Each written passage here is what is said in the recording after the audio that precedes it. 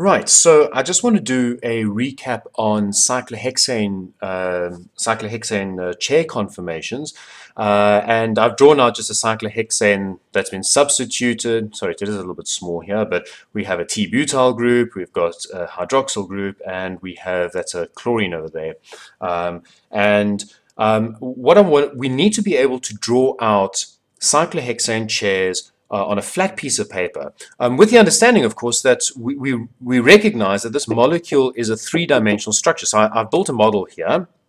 All right, here's a model of this particular cyclohexane chair. So if we look at the top like that, it's very flat.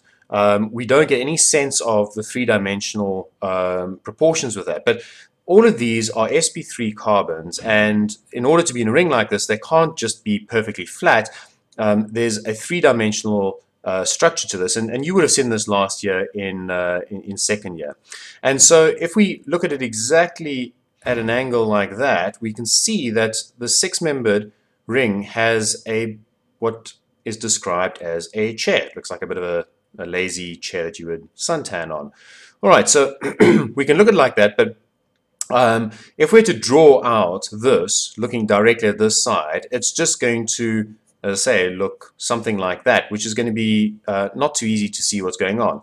If we kind of just twist it slightly at an angle to what it is at the moment, you can see now the back line, all right, that's coming out, and we get to see this kind of shape of the chair a bit more clearly. So we can see the carbons at the back, we see the carbons in the front. All right, and but one of the things is we should also look at the way that we are looking at this, or consider the things on this chair. Notice how all the bonds are connected to each other. So this bond over here of the chair, whoops, in the front, is parallel to the one at the back. All right, this is just because of geometry, but this bond here is also parallel to that bond over there. There's a very good reason for that, and it's again just because of geometry, and that is if we look down this bond here, which we're going to do, we see that this over here, which is the chlorine, is anti-periplanar to this carbon-carbon bond over here. All right, the bonds are anti-periplanar to each other, and that is why they must be parallel to each other.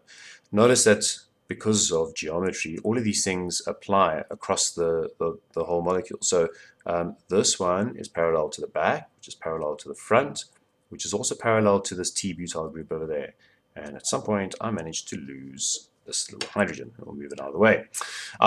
Okay, so likewise, this hydrogen that's over here, which is kind of facing sort of up, needs to also be anti-periplanar to something else. In fact, it should be anti-periplanar to this little hydrogen that fell out. So we stick him back in, and if we just turn it slightly like that, we see, I have to do a bit of twisting, but this one and this one should be parallel to each other. Not exactly, but all right.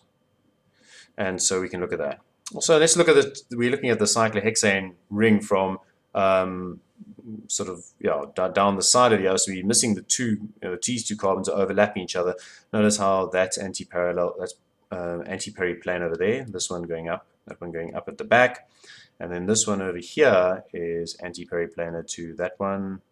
All right, that's pointing down, and these ones that are going straight up and straight down are the axial positions. So the one over here is in front of us, okay, is axial up and axial down. So if we just go back to putting this ring on the piece of paper like that, these ones are the axial ones, are pointing up and down, and this one is pointing down over here, and this one is down as well.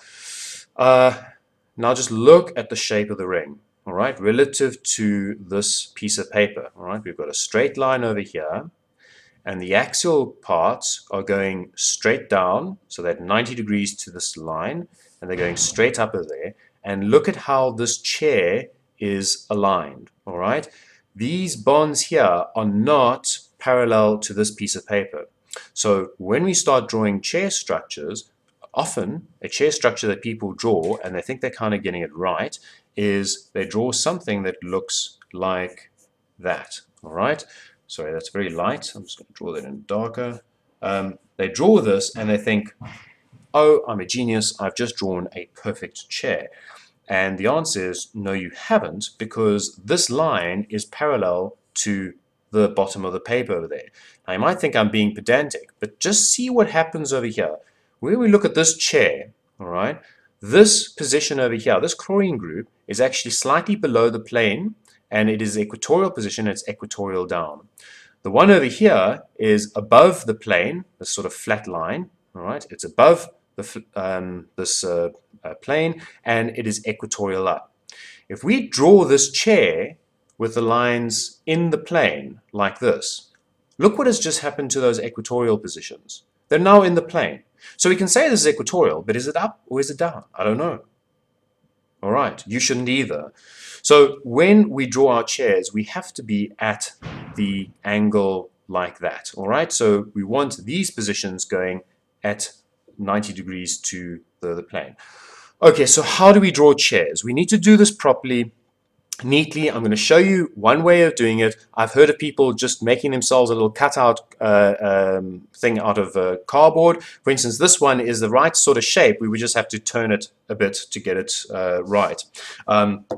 But here's a simple way of doing it that for people starting out can be very useful. So take a piece of line paper and draw a V on it, all right? Using the lines as a guide, but kind of just go, I'll start somewhere down here. So head towards the middle of the lines and just draw a V going down towards it. Something like that, all right?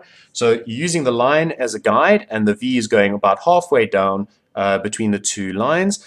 And then at the line below that, all right, in line with this point, you do halfway, put a dot, and you're going to go down to that point over there on the line and just draw another V. My lines aren't particularly straight. And then, very magically, you can connect the two bits like that, and you get your chair structure, which is perfectly aligned for filling in the axial and equatorial positions. All right, so if that helps you, go and practice that. It's important that you can draw these chairs readily and quickly. You've got to understand how to do that. So going back to this, we know as I say, tend to just sketch out the chairs. I'm used to doing it, so I lightly draw the lines, and then I make sure that every single line that I draw, all right, is parallel to each other. This one is parallel to this one over here, parallel to that one. And then it's very easy because all the equatorial positions must be parallel to one of these lines or one bond away from each other. So the equatorial position here has to be parallel to these two lines. So it's easy to put in. It just goes over there. The equatorial position over here must be parallel to these two lines. So it goes in over there. And so these equatorial positions are actually very easy to put in because they're all in line with that. These ones look like they're difficult, but we just follow the rule. Equatorial position must be in line. It must form like a Z. All right, it's got to be parallel to it. And likewise, there's the equatorial position over there. All right, and the axial positions are alternating. It's either it should be obvious that over here, axial has to go straight up. It can't be going straight down because that's just going to look funny. And if we look at the structure that we had over here, the axial position, because this is a tetrahedral carbon, so the position for the hydrogen would be going straight up over there. All right. Another way to look at it is this point over here. This is where we're going to put the T-butyl group. The hydrogen must be going straight down. So once you've got one point, it's easy. That's going straight up there. So over here must be going straight down. Over here, straight up, straight down, straight up, straight down. And there you have your chair. So we can draw this in its preferred conformation. You should try and do that using this structure, fit in all the bits and pieces. The rule you must remember, this is so easy to make a mistake, is remember the way that we're looking at this, all right, the way you're seeing this structure at the moment is, if I twist it, you see, this part here is in front of us, all right? So this part here is in front of us. This is part of the ring that we're looking at as you're going around. So when you number it, if we go 1, 2, 3, 4, 5, 6, we're going around in a clockwise direction. When we put the substituents in over here, we must number around in a clockwise direction, all right? We're going round in this direction. So if this is 1, then we got 2, 3, 4, 5, and 6. Be very careful of going 1, 2, 3, 4, 5, 6 in an anti-clockwise direction, because if you do that, you'll put the substituents in, you'll actually be making the enantiomer. You should go and try that for yourself if you don't believe me. All right, go and try and do that. Okay, so that's just the drawing of the rings. We're looking at kind of some stereochemical information, and I just want to show you using the model.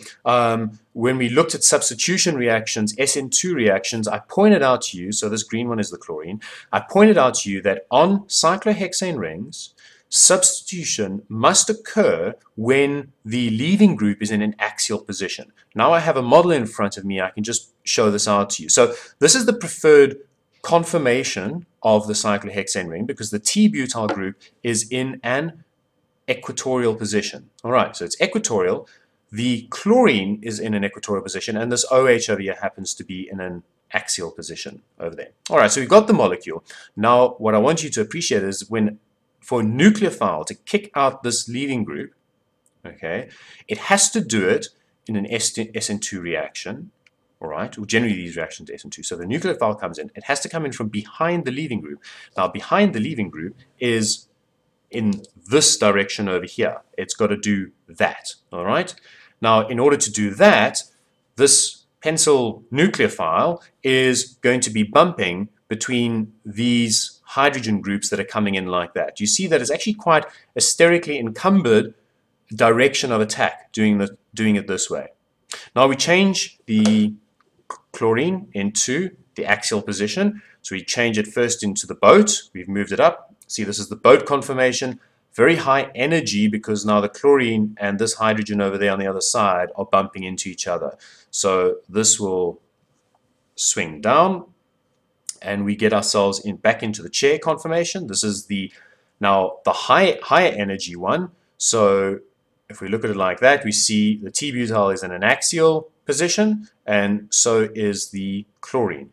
But now, hopefully you can appreciate that if I hold it like this, that the nucleophile coming in like this, it's a lot easier for it to do that, to attack from an axial position like that. All right, much easier than it was when it was in an equatorial position. Okay, so that is why on cyclohexane rings, axial attack is preferred when we are doing substitution with the leaving group. All right, I hope that helped you a little bit.